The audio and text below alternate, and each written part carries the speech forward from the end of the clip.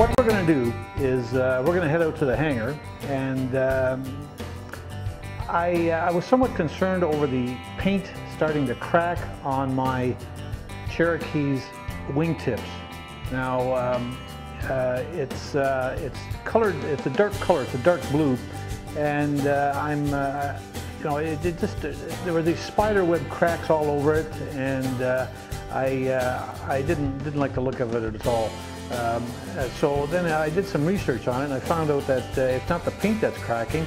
The cause of the paint cracking is because the fiberglass underneath, the resin is starting to crack. So what I've done is I purchased some fiberglass kit, and what we're going to do is head out to the hangar, and fortunately I've got a hangar now where I can do this work in.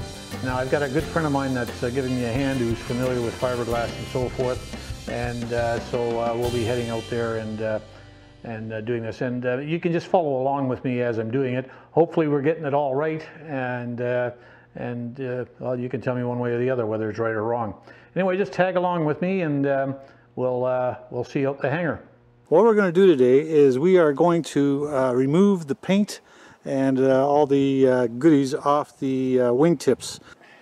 Okay, so this is the right wingtip, and you can see we've already started. Now if you look at this, you can see where all the cracks are. I'm just going to zoom in a little bit or get a little closer here, and you'll notice there's quite a few cracks still right in the well, actually it's right in the paint there, and it goes right through into the fiberglass. Now we're going to strip all of this down. The bottom has to be done yet. Okay, now the next thing what we're going to have to do is remove these screws here. So you can see these screws, all these screws have to come out, and what we're going to end up doing is basically we're gonna just rough this up, because there was no cracks at all in here, so we're just going to rough this paint up, but we still have to remove these screws, and we're going to do that for the whole section out here. So I got my handy dandy Black & Decker unscrewer, and we're going to use that to take this off.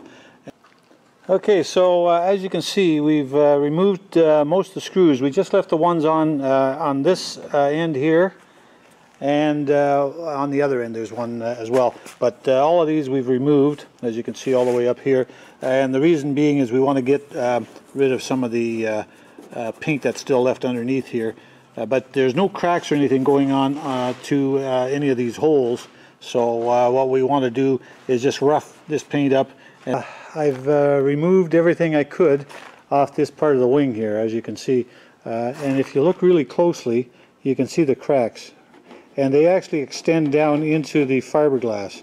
So what we're going to do, we didn't want to go all the way down because then you start hitting the fiberglass. So the cracked parts will be filled full of resin. All of this stuff will be filled full of resin.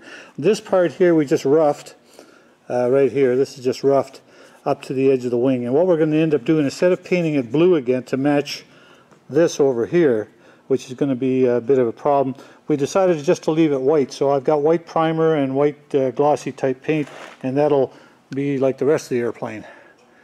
And so this, we just wiped it down with a nice wet towel to get rid of the, you'll see there's a lot of blue paint stain on here.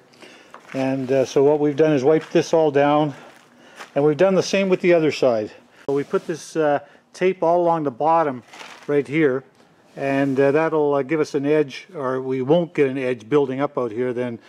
So if we do, we'll just have an edge, and we can just rip it off with taking the tape off. The bottom of this, actually, we just looked at the bottom. It doesn't look bad at all. I'm just looking at the bottom here right now, and there we are. There's the bottom. So basically the bottom part, because it probably is not affected by the sun as much, doesn't have as many cracks in it. So the bottom part shouldn't be too hard to do. We'll probably just be sanding where the cracked areas are and filling them in with resin. Okay, now we're mixing this resin, and it's 10 drops of this thing to 40 drops of this hardener, thickener, whatever they call it, to 4 ounces of this stuff here. Okay, now one thing to remember, when you're putting this cap back on, guys, you know, be sure you clean up around it or you'll never get this cap off, because it'll harden like cement in there. So wipe that cap area off. Okay, so now we are applying the resin with the hardener. Okay, and we're putting it on nice and evenly, as you can see. Ed's doing a heck of a job here while I'm filming all this. Look at that, eh? Gee whiz, nice and smooth. And you can see the cracks. Those cracks that you see, basically, they're going to all be filled in with that resin. And then after we finish both wingtips, we're going to let it dry. And then we're going to put a coat of, then we're going to sand it. I guess we're going to have to sand it until it's nice and smooth. That's the whole idea, I gather. And the cracks are so the cracks are all nicely filled in with this resin.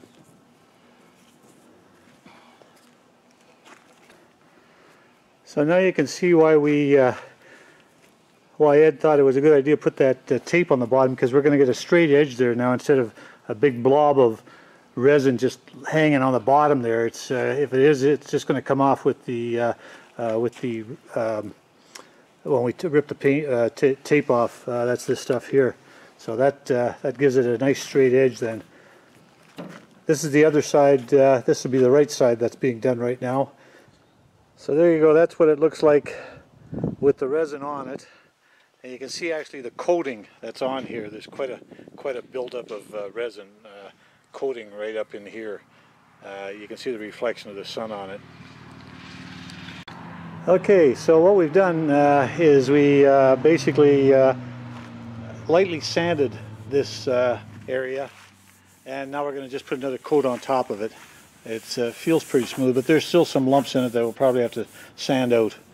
And yeah, and then we're going to take a tack rag, basically, and get the dust that's on there off of it.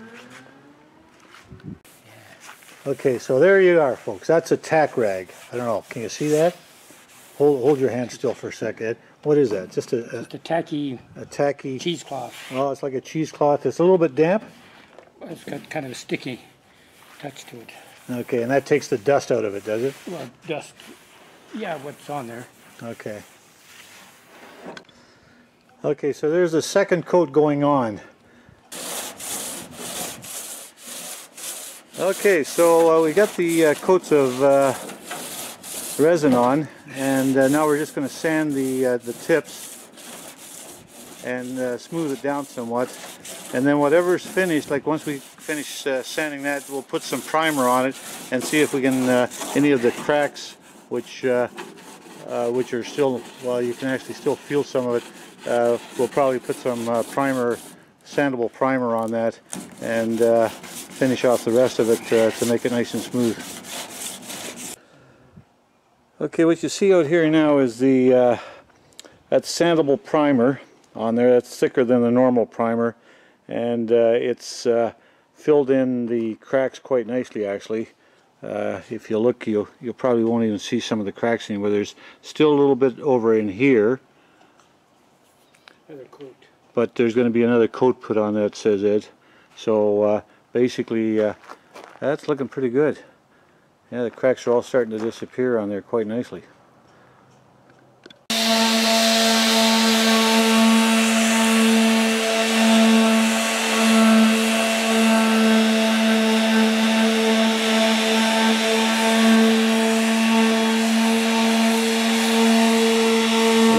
Sanding out here just to take off some of the excess resin. The wingtip, which as you can see now has been removed. That's what you're looking at. So it's actually looking pretty good in there. There's no you have to disconnect the nav light assembly out here, so that wasn't a big deal. That takes about 3 screws. So. But while we're at it, what we're going to do is just check the connections out here, make sure she's still grounded well, so we don't have to take it apart again, and check for any corrosion. So we can just take a boo in there. Looks reasonably good. Okay, and then what we've got is, this is the piece of the bottom part of the tip of the wingtip. The other side we've already done. Basically, we still have to paint it, but you'll notice we're just scuffing it up because there's only a few areas right here where there's any cracks.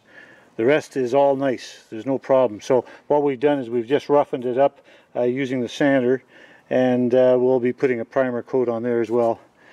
And we'll see how it goes with the other side. Okay. Well, we got to the point where we're now putting the white primer on it. As you can see, Ed's just spraying it on there now. And we had to clean it all off first, of course.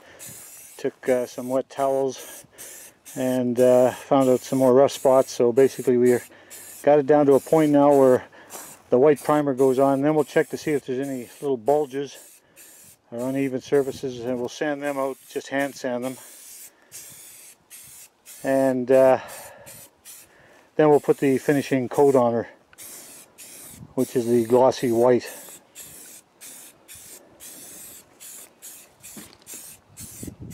That's what the left wing tip looks like with the primer coat on it.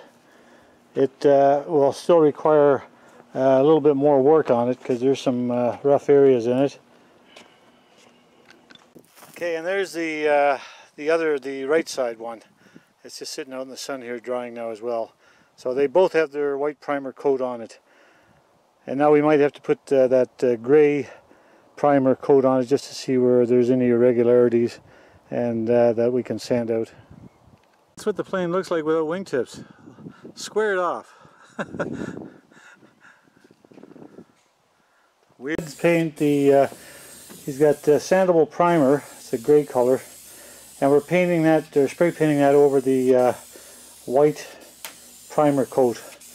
And then we'll have to have a look at it, do a little bit of sanding, and hopefully then we'll be ready for the next coat. And that'll be the finish coat of the glossy paint.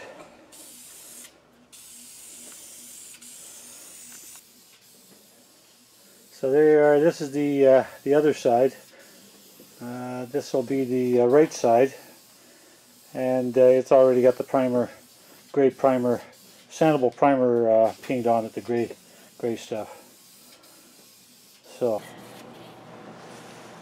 okay, now Ed's doing some wet sanding, and that takes some of the lumps off of it. Well, I would assume, or the high spots, or it reveals the high spots. Okay, see, there's a man who knows everything about body work. So we got some real fine sandpaper, or actually it's what was it called? Wet? 400 wet and dry. 400? Yeah. Okay, 400 wet and dry, and so you can see the that gray primer, sandable primer, is coming off, and that's just going to reveal some of the deficiencies in it before we put the actual finishing paint on it. So we still have to do this with the other side as well. Okay, what's been done now is we've put probably about 3 coats of sandable primer gray on here, and just try to find all these little flaws that you see, little lines and so forth, try to get them filled in, and then use the wet sandpaper technique to sand them all out. And we're just about finished now. The one, that's the last one, hopefully the last coat that we have to put on this one. And then this one over here, this one's done now. You'll still see some gray on there, but that's all going to be painted over with the white. Okay, now as you can see, those little brown flecks that we've got on there actually is body filler. We under closer examination found that there were still some lines that wouldn't sand out. So we've used, what's this stuff called here, Ed? surfacing putty. Yeah, it's right here. This is the stuff right here. Auto body glazing putty. Okay, and then we used just a normal, what's this? Razor, Just a razor blade. Yeah, razor blade thing. I guess it's got a little bit of bend to it, so you can just nail it right in. Puts it on thin. Yeah, so that's good. So we've done this one, and then we found down in the bottom out here there was a little bit of a chip out of there, and so we filled that in as well. So that has to dry now, and then we'll be sanding that out, and hopefully that's going to be it. I mean, this thing's going to look better than the rest of the airplane, so we may have to end up doing the whole airplane. Okay, now it's sanding spots. Time for those spots that look like measles. So that's the filler that we put in, and it's being sanded now by the wet sandpaper, and hopefully that should eliminate some of the deficiencies that we had in the that's better. The deficiencies that were showing up after we put the finished sanding the sandable primer off. So how's it feel there, Ed? Good. Okay, good. Hopefully that's going to do it so we can put the final coat of paint on it.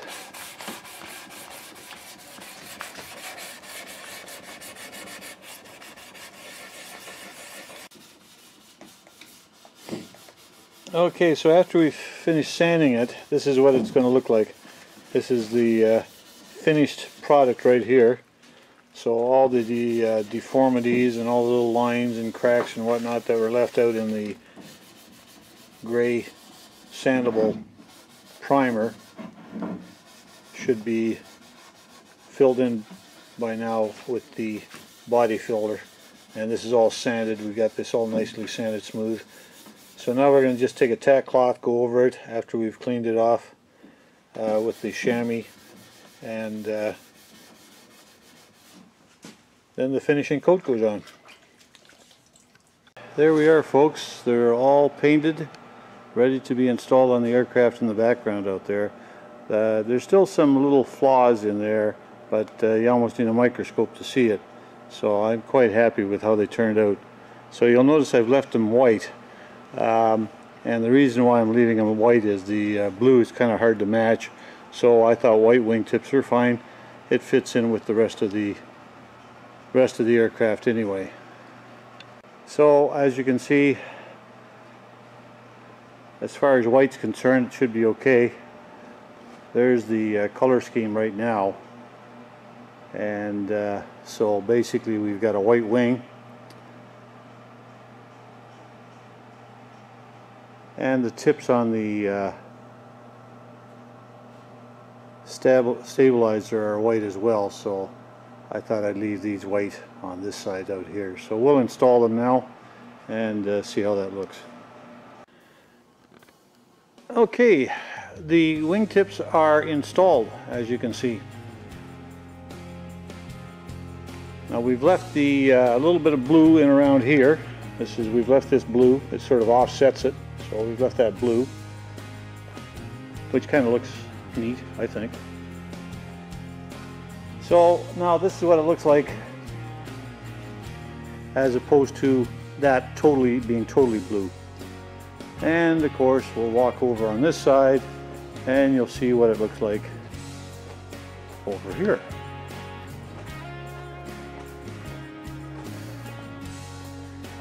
Right there.